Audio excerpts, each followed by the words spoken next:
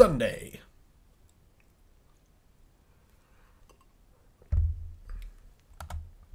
Day 7. It's finally Sunday. First week of Beacon has flown, huh? I got kind of glad I did, though, between what happened on Sunday. You know what, I'm going to try and not read these so much, because I feel like I just get through everything quick and these parts aren't as long. For the last time, you're not cooking breakfast! Carrots, get away from that door or I swear I'll saute you. That's saute. Alright. Alright, except the reason I woke up in the first place. Yep, they're at it again. Listen, if you were just cooking for yourself, I wouldn't mind, but I won't let you poison Mark. I just want to make him something to thank him for. Why am I even discussing this with you? You get out of the way already. Could you both please calm down? Jesus Christ. Okay, time out already. Thank you. Now, first of all, good morning. Second, are you seriously, physically barring Jack access to the kitchen, Evelyn? Well, yes! I'm doing it to protect you. Holy hell, Evelyn, I need protection from food now. No, you bloody don't. Yes, he does. Can't we just let Mark be the judge of that? Excellent point, Penny. Capital idea, Penny. I support that motion. You can't be serious. You actually want to try her cooking? If having a third option will stop all this, yes. Ah, in your face, carrots. Then I'm cooking too. What? You'll need something to wash the taste of death after when you finish. Oh, a cooking contest. A nice idea. No, that's a terrible idea. Ugh, fine, you're on, carrots. You, me, and the kitchen. I'm calling this part the Great Remnant Bake Off.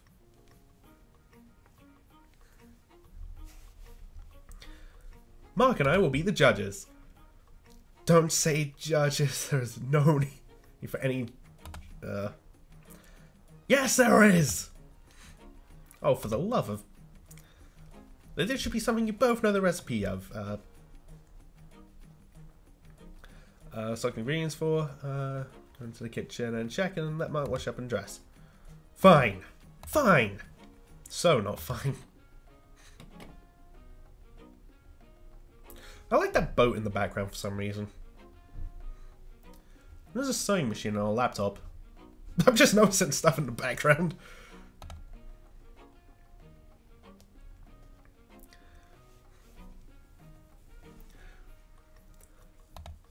Further.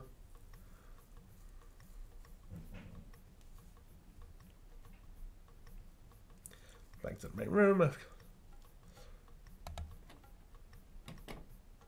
Door opens and Penny comes out. So, how are things? With Jack and Evelyn? Well...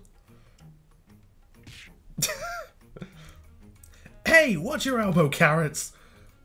Why don't you give me more space instead? Because I need to...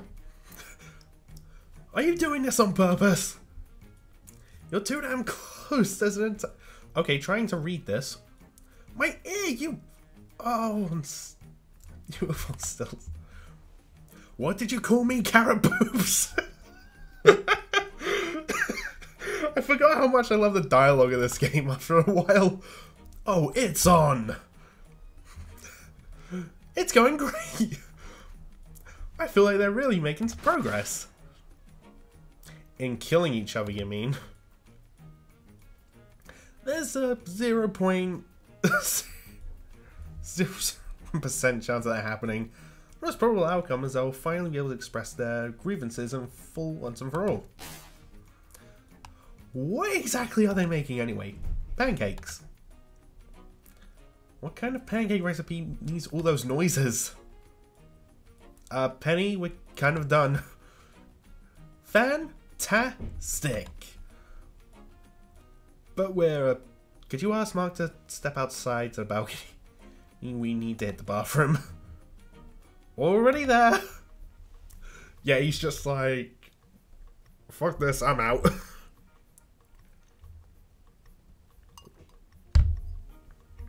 Nope, nope, nope, nope, nope.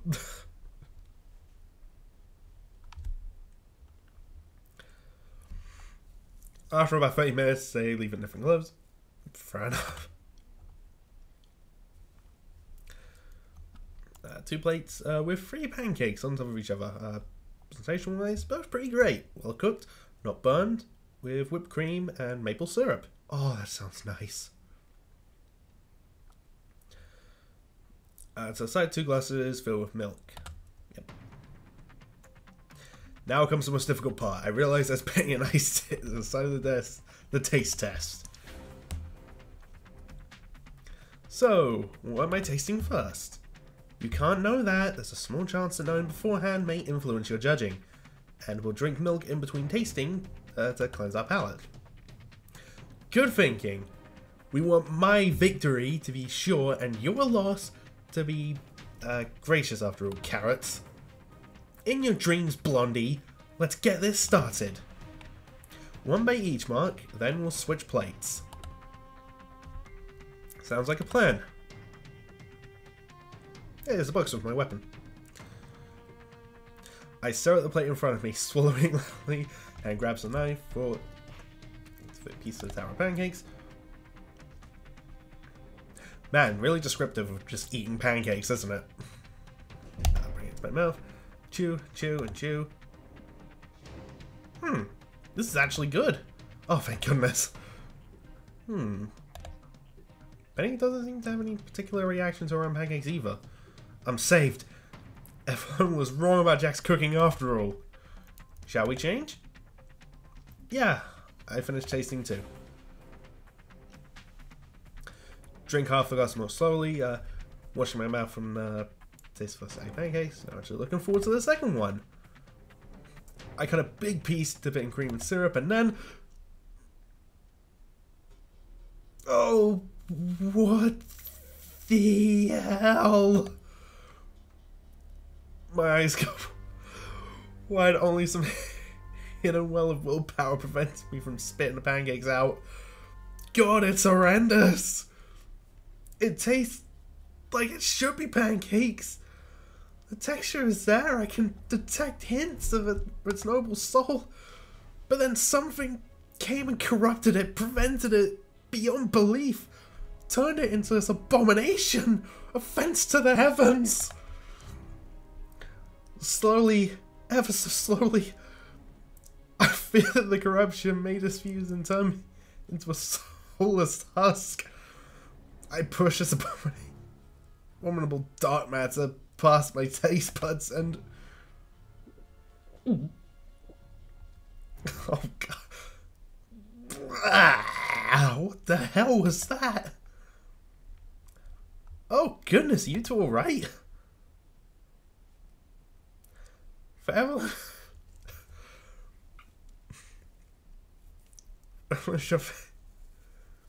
It's a worry aimed at me in particular. I surmise this was Jack's stack. Of course they are, my cooking is perfectly fine. It's not, partner. I'm sorry, but it's really not. So, who won? Evelyn. Right out the bat, just Evelyn. Penny ain't... Damn, Penny. Really blunt. What do you mean she won? I'm 100% positive that Mark agrees. Whoa, Penny, easy. That's impossible. For the love of pancakes, Jack, are you really that deluded? I can't believe your tongue is so far gone. You have to know how bad your cooking is. Alright. Well, aside, it's really, really bad. But it was my mother's recipe. It's my mother's cooking. Oh. That's why she... And that's why she was so angry. Judging by Evelyn's face, she didn't know either. My mother always made the best meals for me and my sister and my dad. Everything she did always tasted wonderful. I know that exact feeling. My mum is the best cook. I always helped her in the kitchen. She taught me how to use so many things, and I followed her recipes to a T. So, even if they taste a little different, they can't be bad. Oh man, now I feel bad. I don't even think this could be such an emotional thing for Jack. I'm not bad, Jack. Penny? But you said...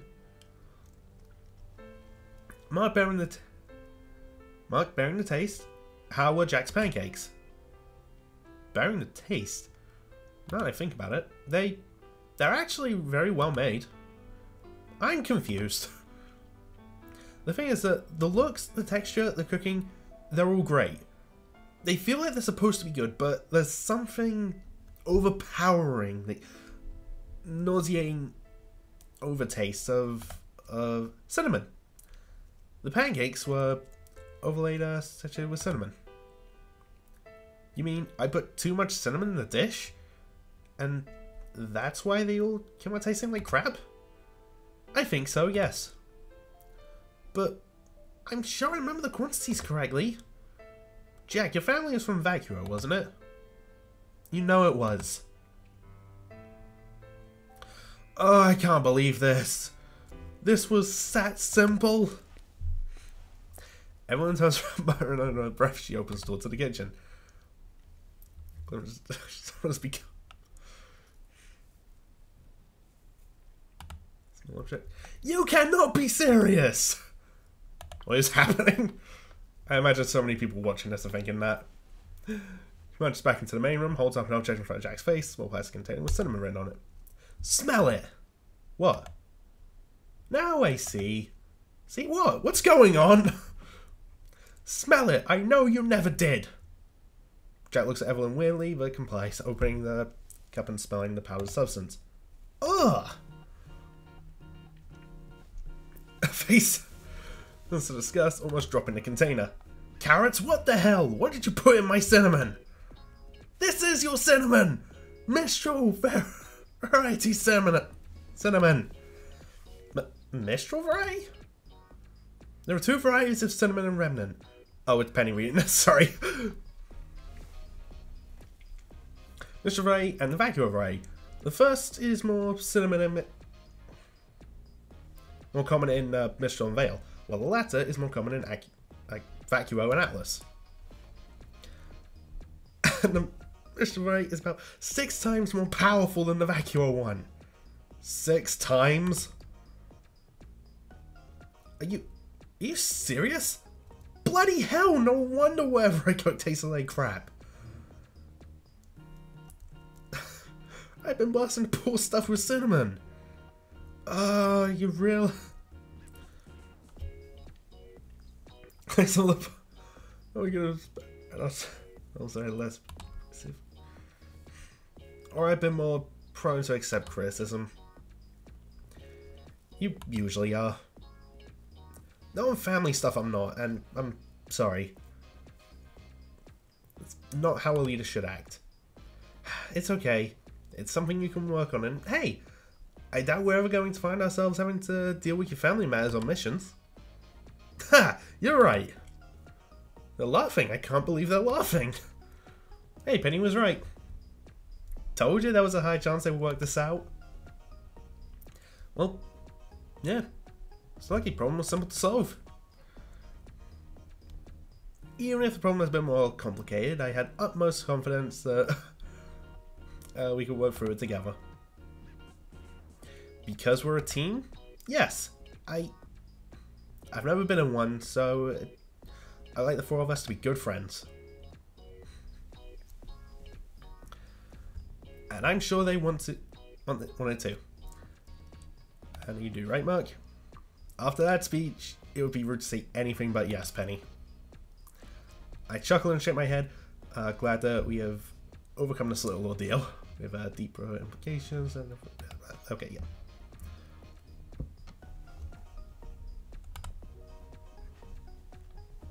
Right now they are.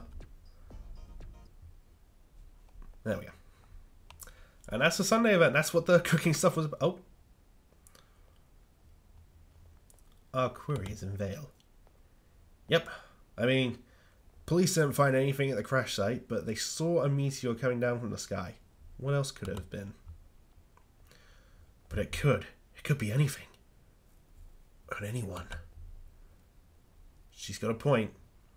If it had landed in the middle of the city, it would have been found only a needle in a haystack now. Well, maybe our Lady of Mysteries may have deemed fit to share some of her wisdom with us today? Didn't think so. I guess I gotta do this old school. Need any help? If I do, I'll be sure to ask for it, boss. Let me try a couple routes first, though. You do that. Anyway, we'll see you in Vale in 1 week. Thanks for the trust. Over and out, guys. Who is this again? Stupid bitch making me lose. So this time we should could just tell us. Okay, I have the beholder. Hello loves, Tracer here. You've just watched a video by your only mate. Subscribe, like, comment and check out his other stuff. Cheers loves!